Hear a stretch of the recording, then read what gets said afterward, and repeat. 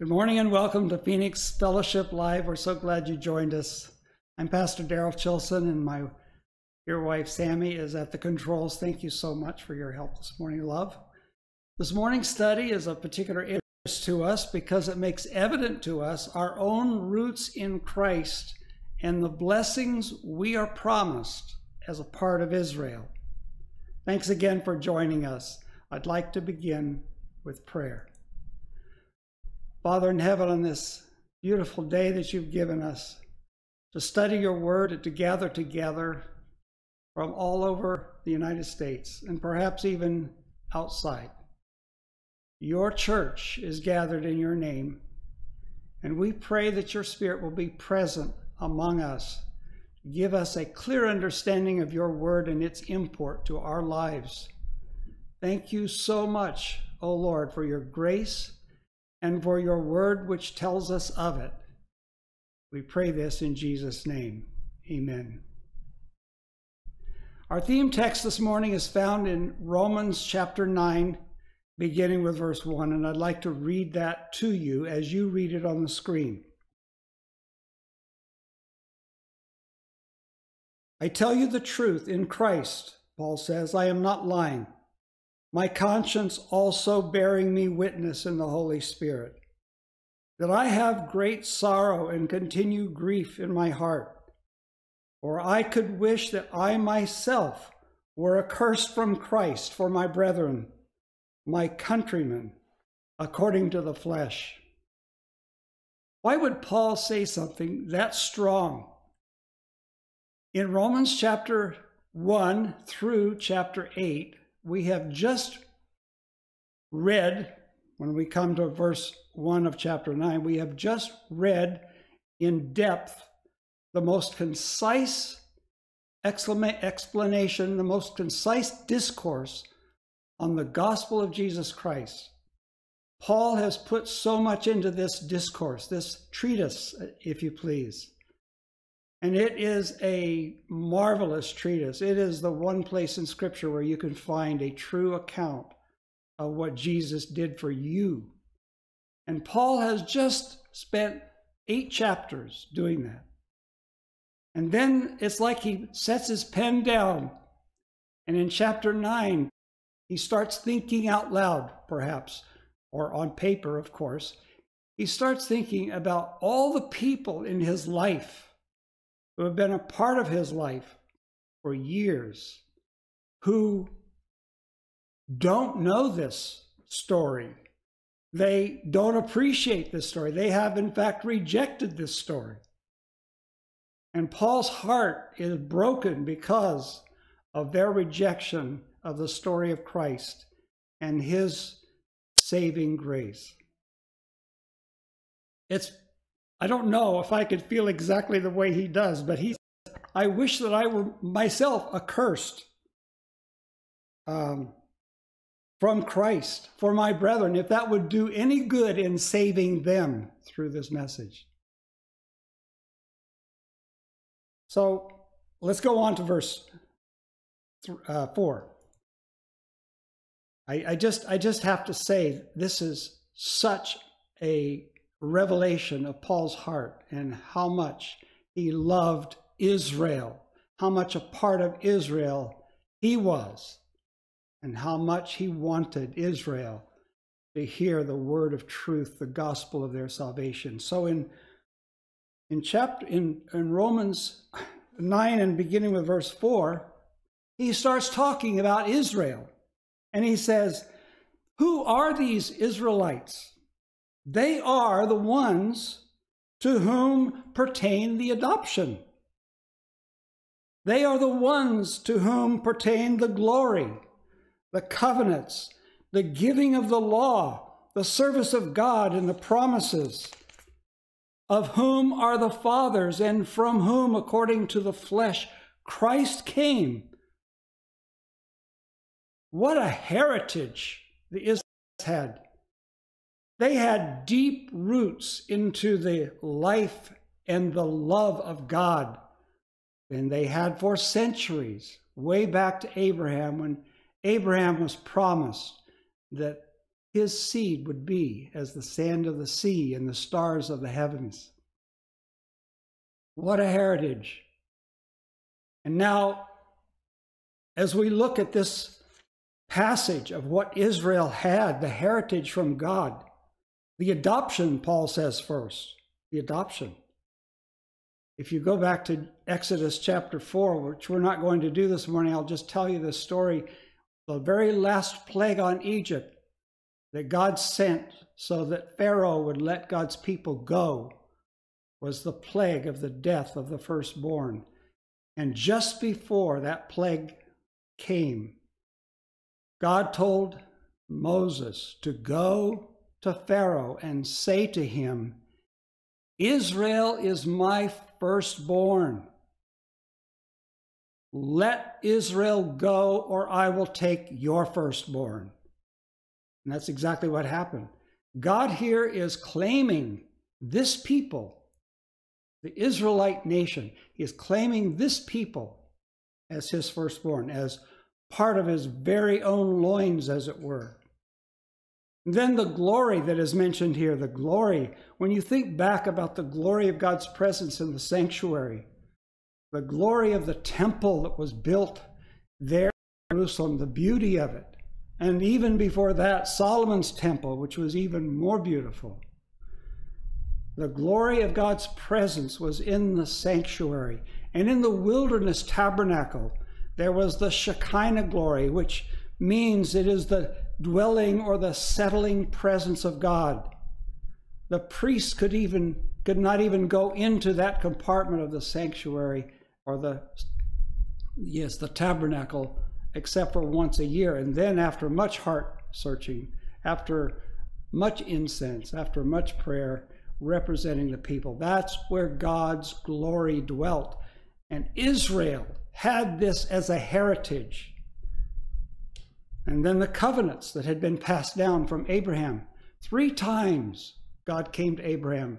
First in Genesis 12, then in Genesis 15, and then in Genesis 17. 3 times God came and made a covenant with Abraham that his seed would be as the sands of the sea.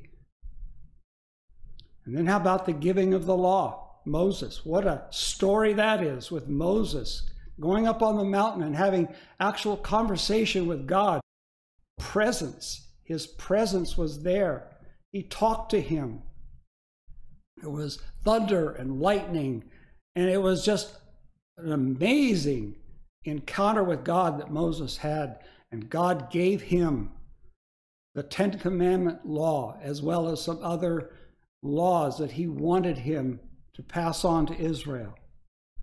They have this in their heritage. The Israelites, this is part of the Israelite heritage that Paul is talking about when he's saying these roots are so deep into the heart of God. And I wish these people, this nation could experience the beauty of the gospel story and what Jesus Christ has done for them. The service of God in the sanctuaries. The sanctuary services were so meticulous and so defined. And you had in the sanctuary the golden candlesticks and all of the furniture of the holy place. How about the promise of the Savior all the way back to Adam? But from Abraham on, they had the promise of the Savior. You look in the Old Testament, it is there everywhere. Prophecies about Jesus coming. And then in Deuteronomy in chapter 10, and I think I'm going to read that to you. Deuteronomy 10 and verses 12 to 15. The love of God for the fathers. What a beautiful picture. Verses 12 through 15 of Deuteronomy 10. And now, Israel, what does the Lord your God require of you but to fear the Lord your God, to walk in all his ways and to love him, to serve the Lord your God with all your heart and with all your soul, to keep his commandments and his statutes? I command you today for your good. Indeed, heaven and the highest heavens belong to the Lord your God, also the earth and all that is in it. And the Lord delighted only in your fathers to love them. He chose their descendants after them, you above all peoples, as it is this day. That was Israel. That was one of the beautiful things that had passed down from father to child to grandchild, down through their history. What a rich heritage Israel had and has. And then the crowning piece of glory for this nation. Out of Israel would come the Savior of the world. Jesus Christ, the seed of Abraham, was born of Israel. What a heritage. And then we notice, in John's gospel, in John chapter 8, we read about how Jesus is talking about if the Son shall set you free, you will be free indeed. You remember that passage, how Jesus is talking to the Pharisees about the freedom that they will have in the Son. And their response was, we have never been in bondage. Abraham is our father. Well, they knew their heritage, but they didn't value it. When the seed of Abraham came, they rejected him. As a nation, they disdained God's gift to them and put him on a cross. That's what was breaking Paul's heart right after he had completed this discourse on the gospel. It broke his heart. So much did he wish that Israel could see what they had, and now in Christ all the more. The Jews had a heritage to be treasured. Israel was like a tree of strength, nurtured for centuries by the heavenly horticulturalist. You know what a horticulturalist is, right? Someone who gardens, someone who cultivates orchards and vineyards and plants. They had been nurtured by the heavenly horticulturalist, Jesus Christ, God himself. And they had a great tree, which is likened to an olive tree in Scripture, and particularly in Paul's chapters here, in chapters 9 through 11 of Romans, they are likened to an olive tree. But their fruit was just a show. And so we find Jesus at the end of his ministry on earth, beginning after all these years of months of teaching and pleading with Israel and trying to show them that he had come for them.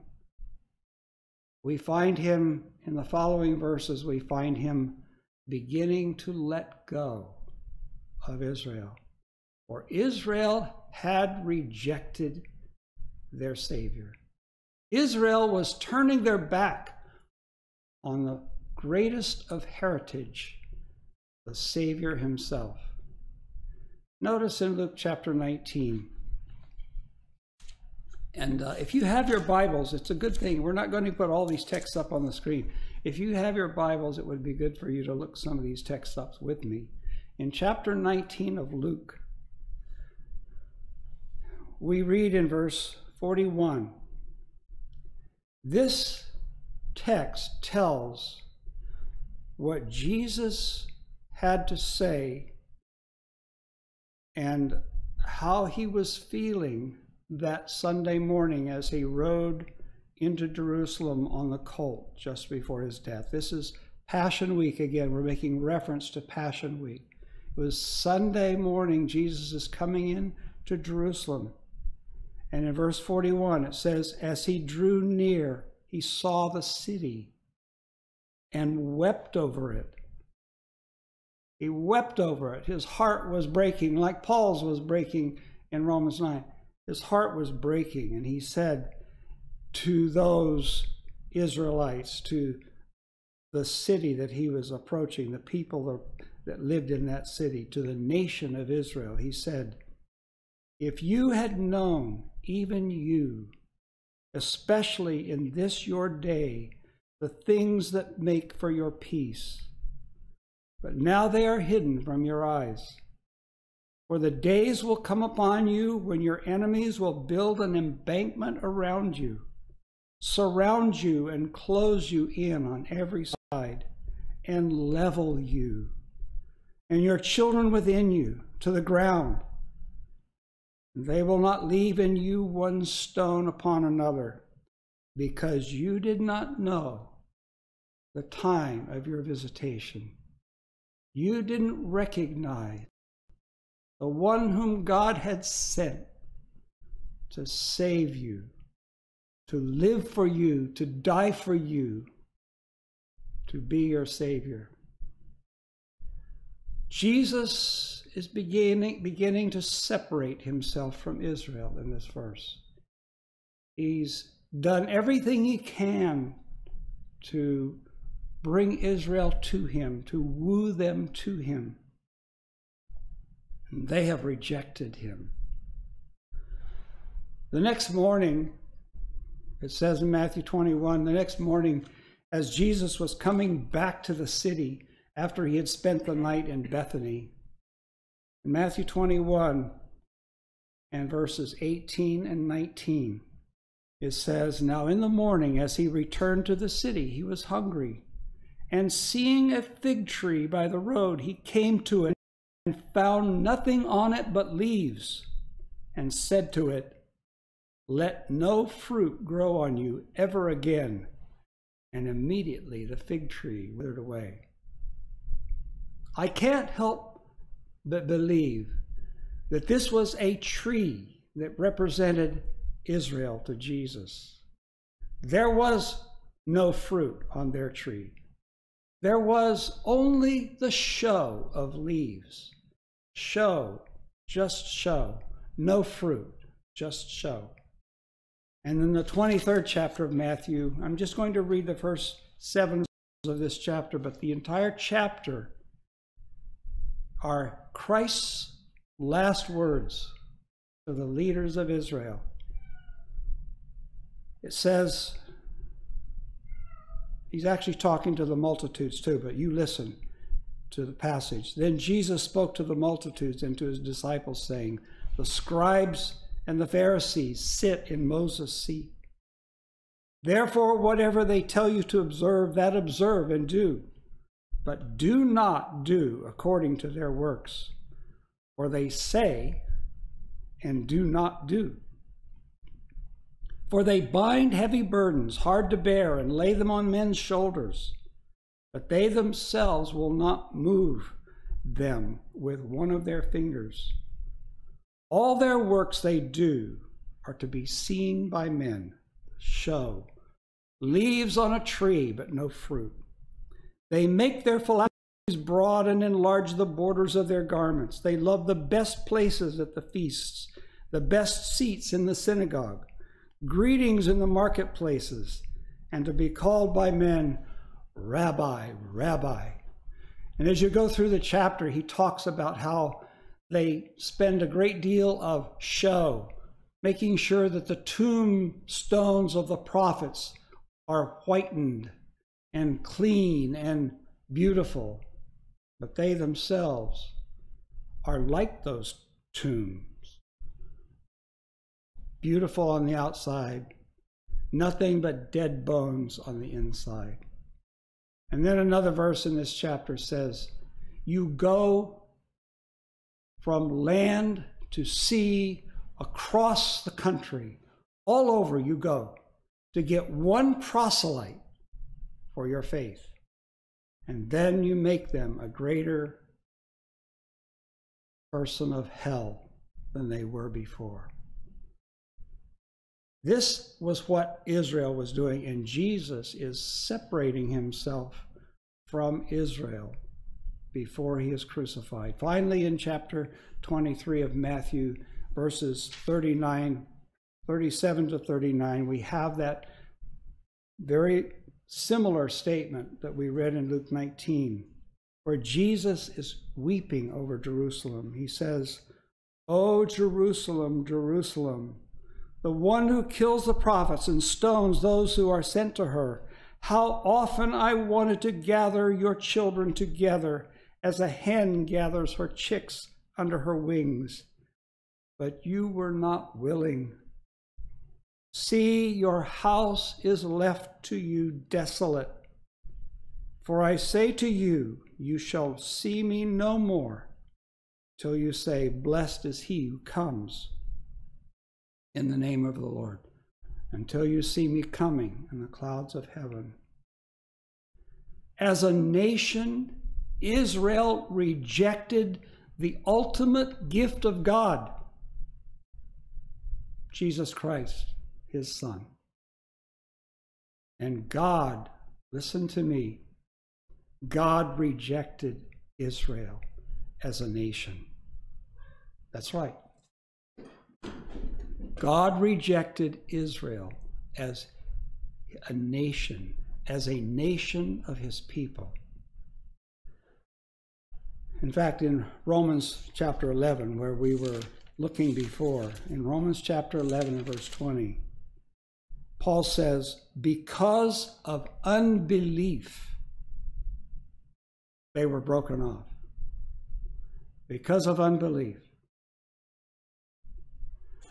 So, who does Paul say are the beneficiaries of Israel's rejection by God as a nation?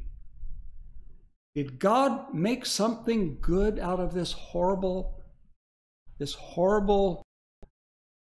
experience of cutting off the nation of Israel from the blessings that he had promised?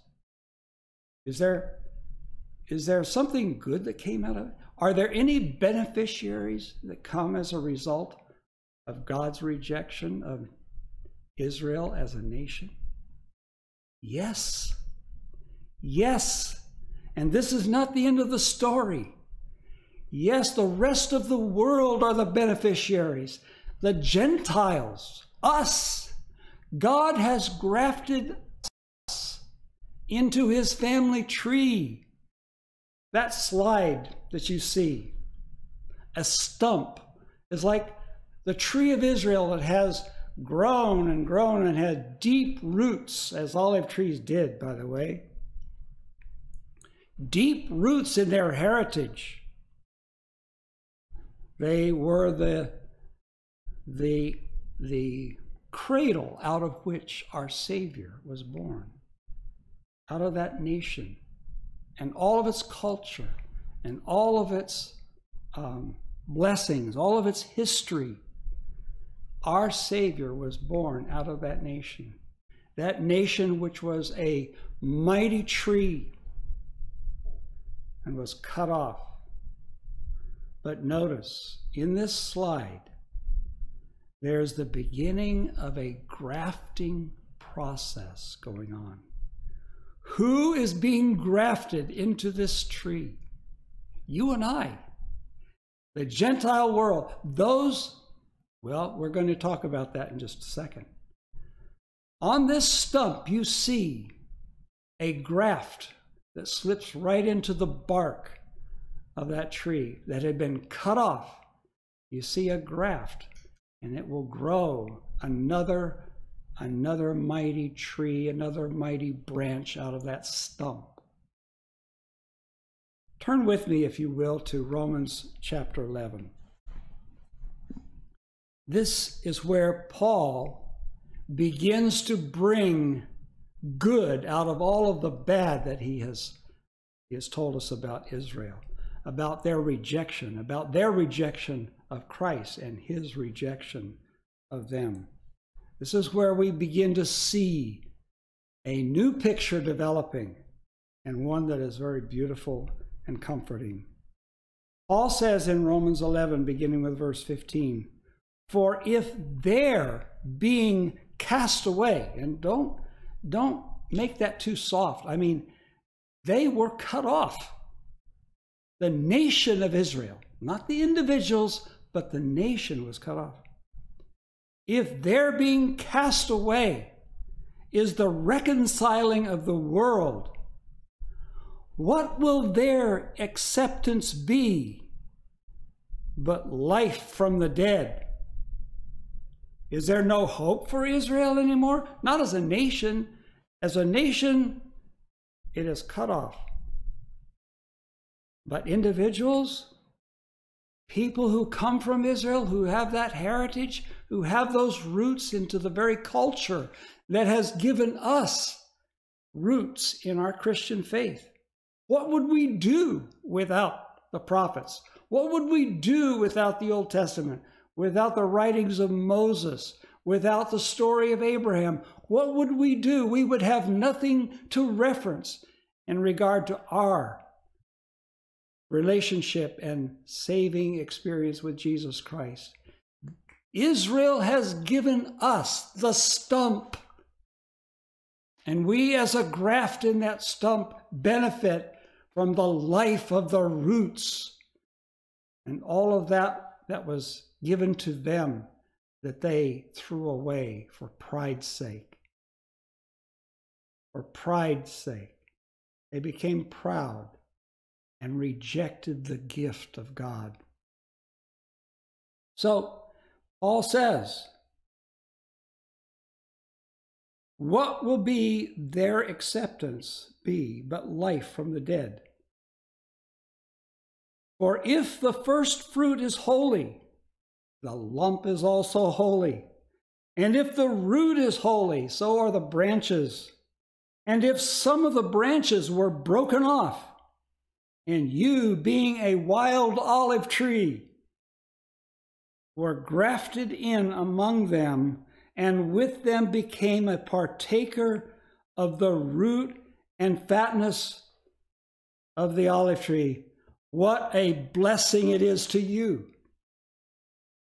So, this process of grafting is illustrated in a video that I want to show you right now. And so I'm going to ask for this video to be put on the screen. And I want you to watch, and I will comment as we watch it together. What you see here is a young man who is taking an olive tree and he is grafting in a branch, cutting away branches that are in the way. And then he takes a knife and he makes a cut in the bark of the tree.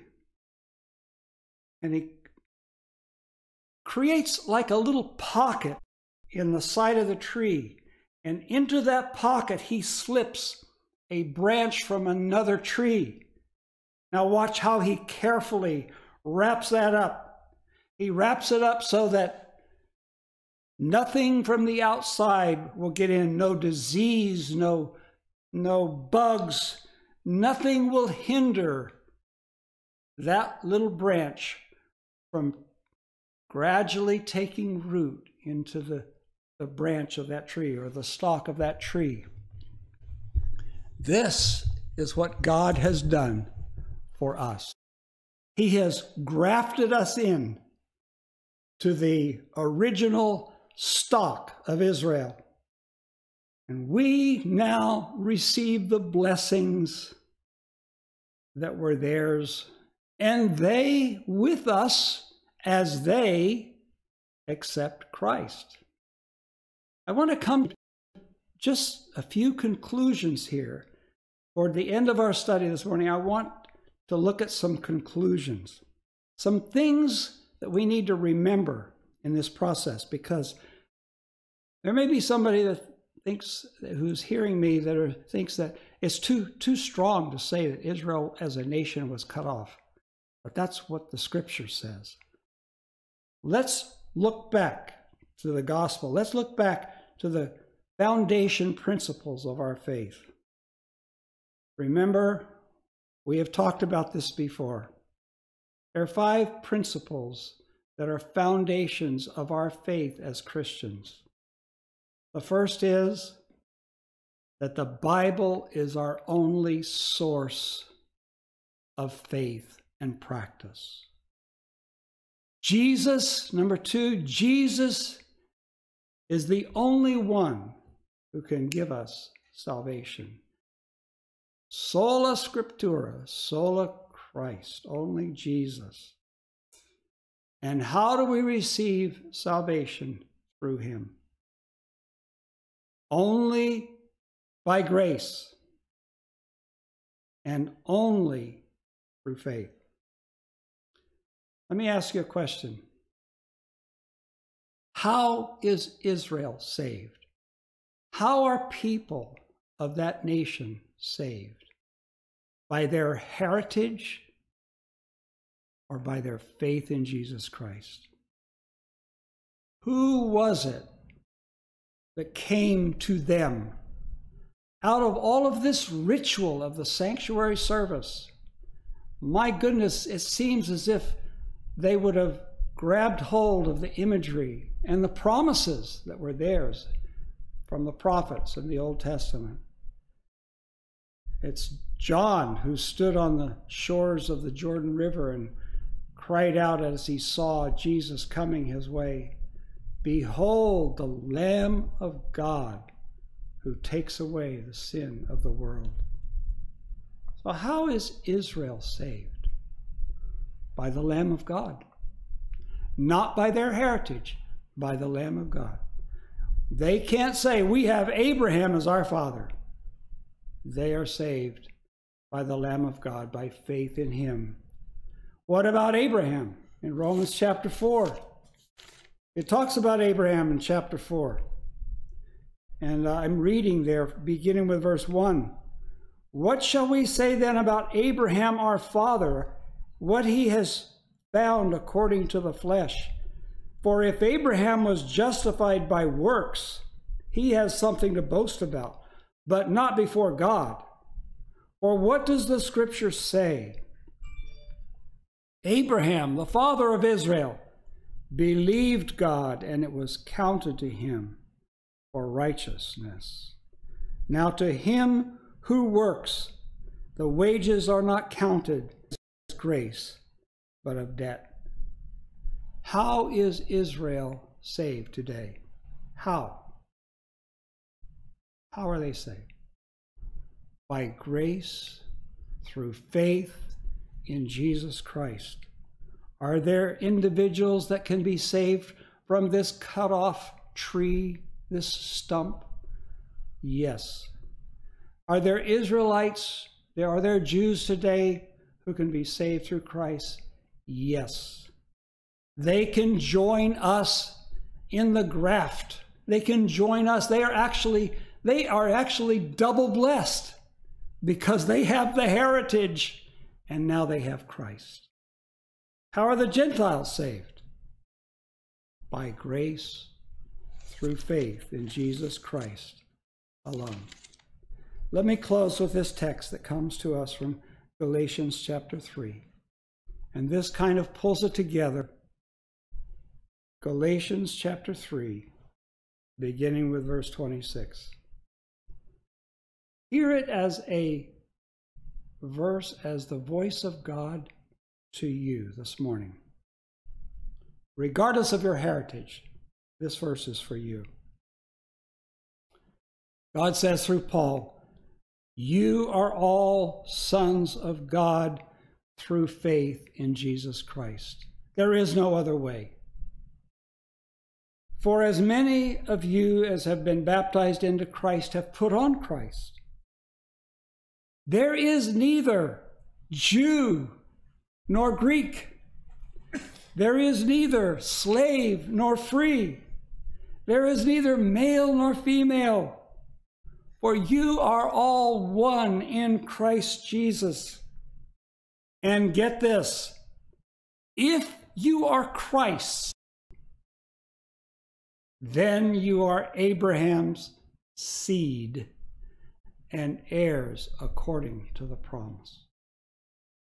Oh, for Israel to hear these verses and embrace them.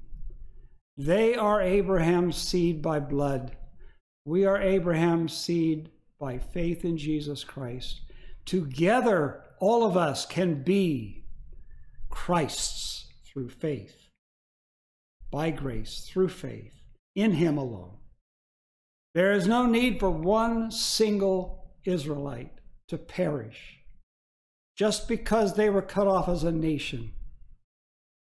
Every individual has opportunity to be grafted back in to the stock that is natural to their own heritage and to their own blood, their own ancestry.